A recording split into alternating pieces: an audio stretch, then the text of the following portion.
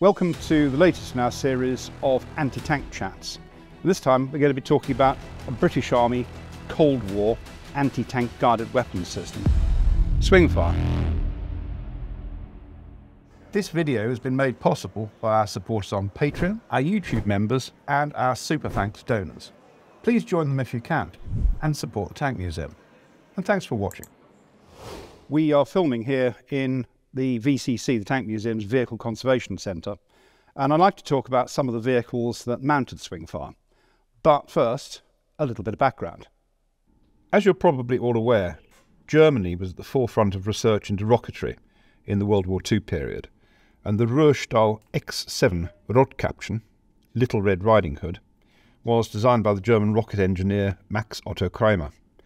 This had a wire-link control system and a 2.5 kilogram warhead. With a speed of 360 kilometres an hour and a range of 1.2 kilometres, a few hundred were produced in the latter stages of the war.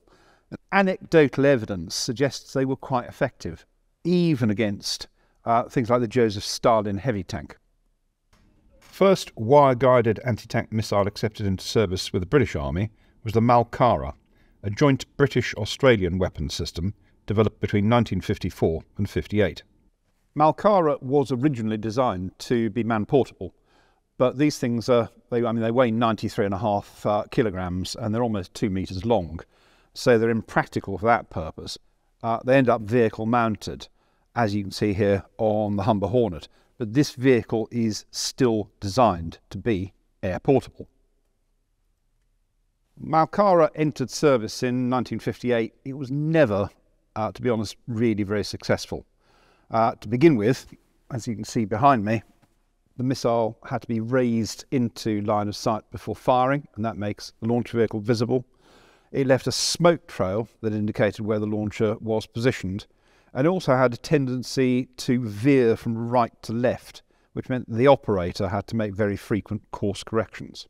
Another experimental system, Orange William, was designed by Ferret Engineering. Now this was very experimental. It aimed to separate the launcher and the control vehicle by up to 2 kilometres. Unfortunately, it didn't work very well because the infrared guidance system was interfered with by rain, by fog, even bright sunlight. So the experiment was binned before it reached the production stage. Following the British Army's disappointment with Malkara, Vickers Armstrongs began development of another system, the Vigilant, an acronym of Visually Guided Infantry Light Anti-Tank Missile. At less than a third of the weight of Malkara, Vigilant was man-portable, but it was also, as you can see here, mounted on the Ferret 26 armoured car with a launcher either side of the turret. A gyroscopic velocity control guidance system kept the missile level and flying directly away from the launch container, while the operator controlled the missile via fins on the wing edges. Vigilant reached its maximum range of 1,375 metres in 12.5 seconds and developed a reputation for accuracy and ease of control. With a massive expansion in Warsaw Pact armour numbers in the 1960s, the British Army realised it needed a heavier, longer range weapon to erode the huge numerical superiority of the enemy early. Malkara, with its 4 kilometre range, as we said, would have done the job. But, as we also said, it came with a number of problems. Vigilant was a very good infantry anti-tank system, but it hadn't got the necessary range. An American system, the BGM-71 tow missile, was offered as a possibility, but it had the disadvantage the tracker had to be in line of sight of the target throughout the whole of the missile's flight, and that made firing from cover just about impossible. To fulfil the requirements for range and an ability to fire from cover, the Royal Armament Research and Development Establishment, RADE, produced a specification titled Project 12. This was jointly developed between Ferret Engineering, British Aerospace and Wallop Engineering. The result was Swingfire. Entering service in 1969, Swingfire was a wire-guided anti-tank missile with a heat warhead and a range from 150 to 4,000 metres. First we'll look at the missile itself, then the vehicles equipped with it.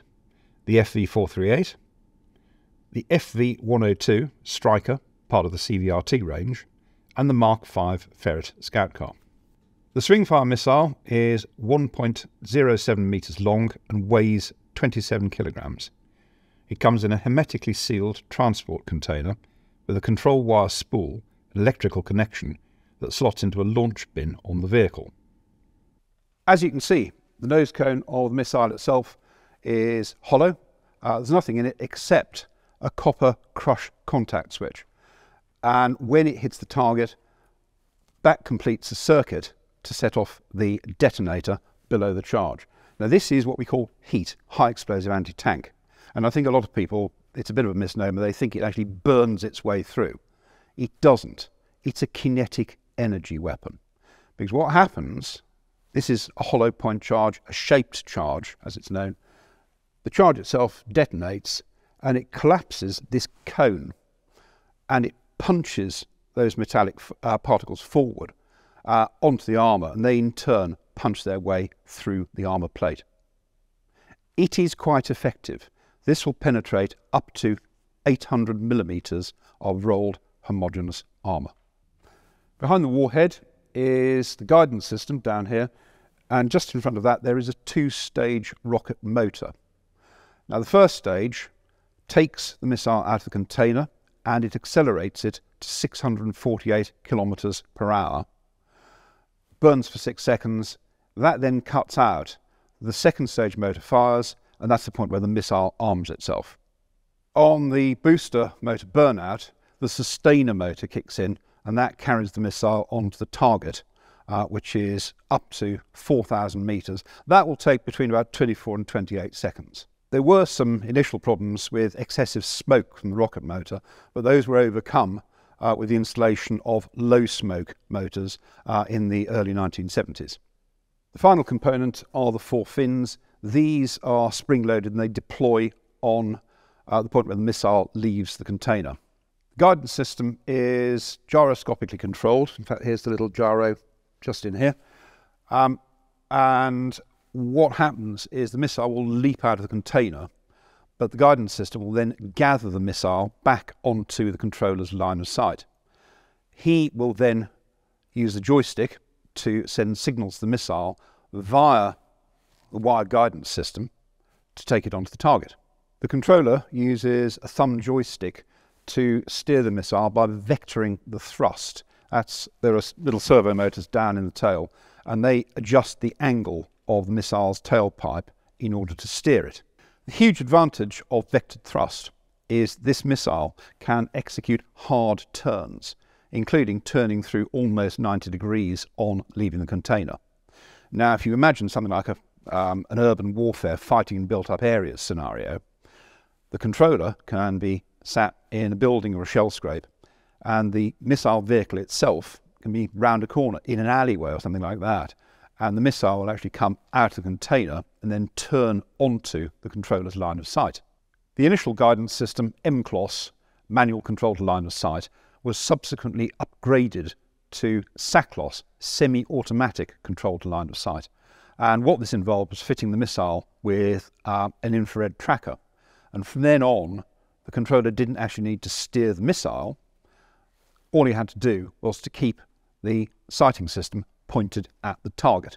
Other improvements to the guidance system included a Bar & Stroud infrared spotting scope and a thermal imaging sight designed by British Aerospace, and that dramatically improves the system's viability in low light and poor visibility. As a weapons system, Swingfire proved remarkably accurate, and in trials at the School of Tank Gunnery at Lulworth, not far from here, 80% of missiles fired successfully hit the target. Swingfire was vehicle mounted on two tracked platforms, the FV438 and the FV102 Striker, part of the CVRT range, and the Mark V Ferret Scout Car.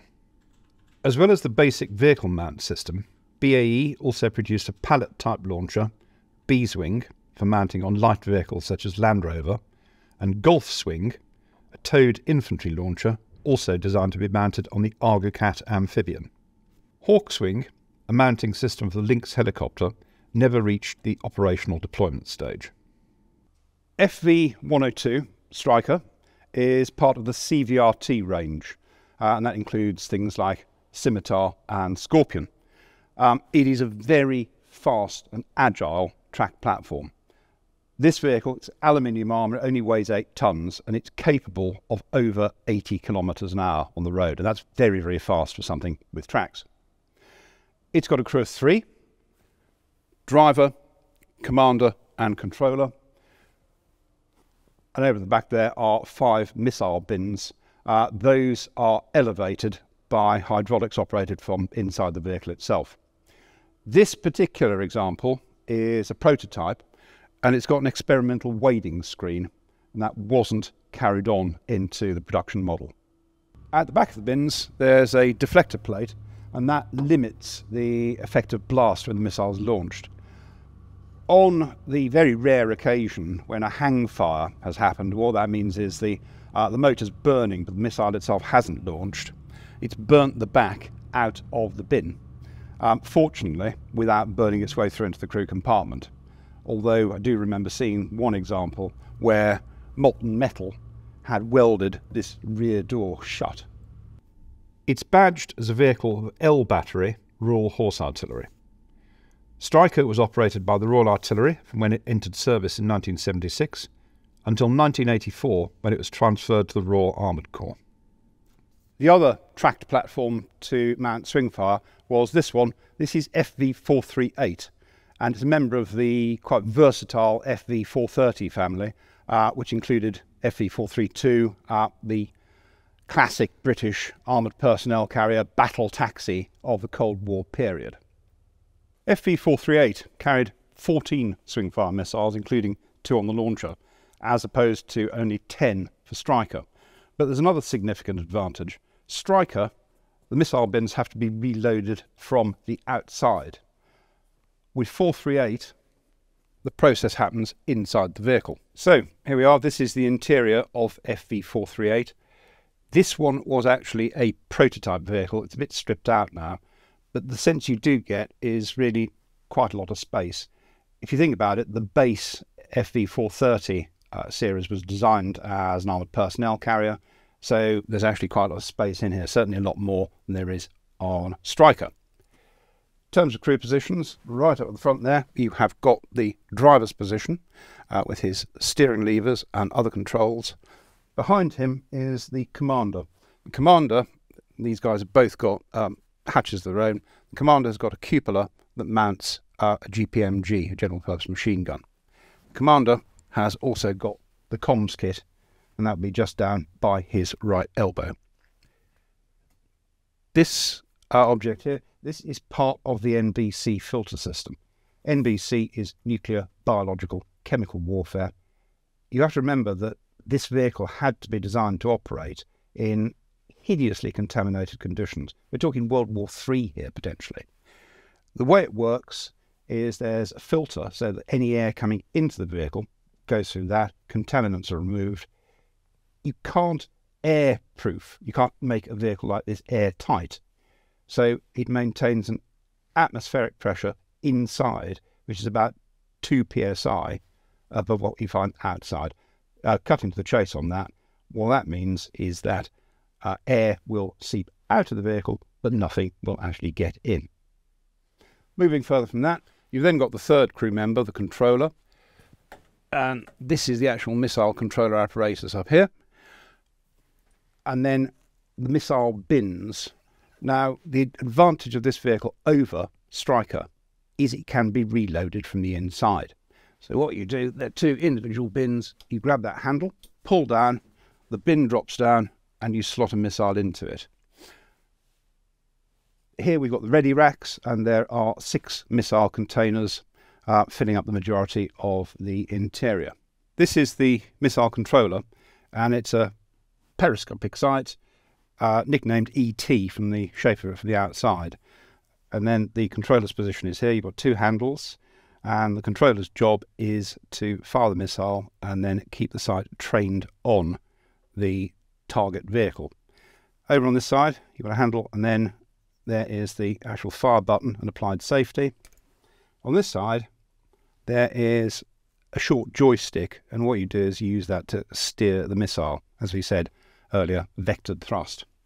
So looking through the sight itself, there are no crosshairs or anything of that sort because you don't need them. What I'm looking at is the target vehicle straight in front of me.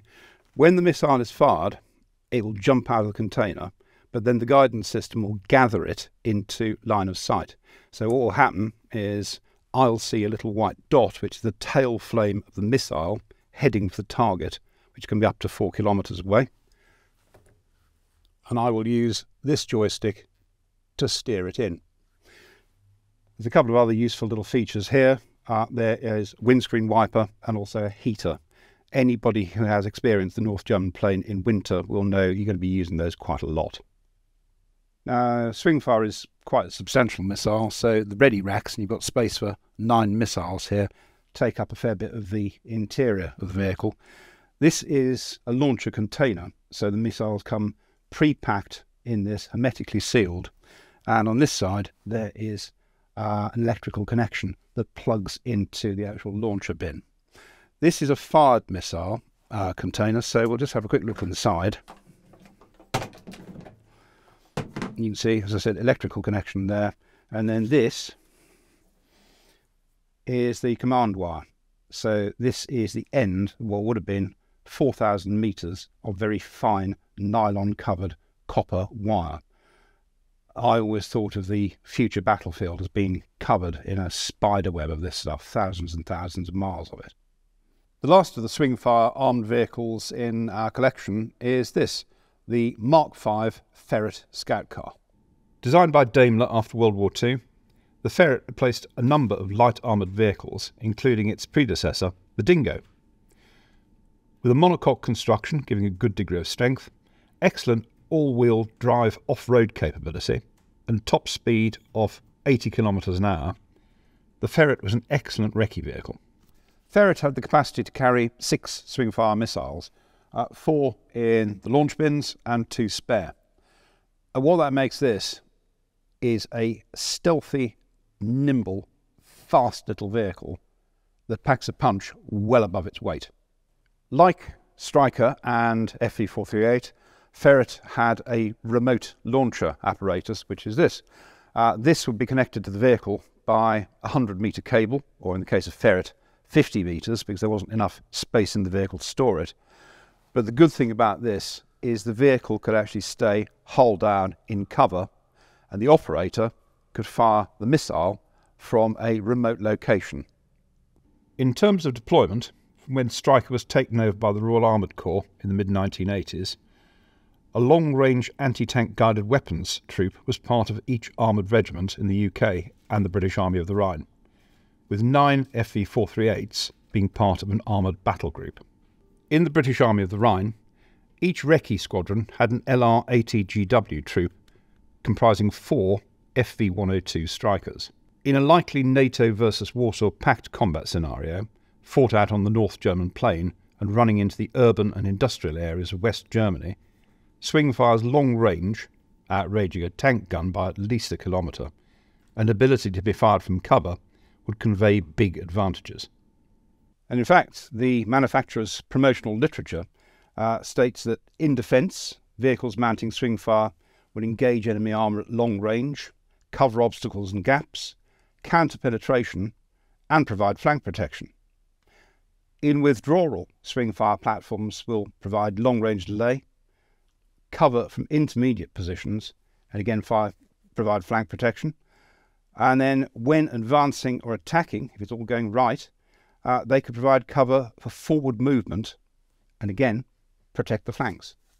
As a weapon system, Swingfire has seen service with a number of countries in Europe and further abroad. The British Army retired Swingfire in favour of the Javelin ATGW system in 2005. Javelin, used in Afghanistan and most recently, and successfully, against Russian armour in Ukraine, is massively more sophisticated than the Swingfire, including fire and forget and a top attack facility, but doesn't equal Swingfire's range. 2.5 kilometres for Javelin as opposed to 4 kilometres for Swingfire. So there we have Swingfire, very much a product of its time. And I know in terms of today's technology, wire guided sounds a bit sort of antique, archaic, but at that period this was cutting edge technology. Would it have worked? Well, if it had come to the crunch, if we had been fighting on the North German plain, I think it would have been a very effective weapon system. It's got a combination of long range, it hits hard, and you can fire it from cover. I think it would have made a substantial contribution.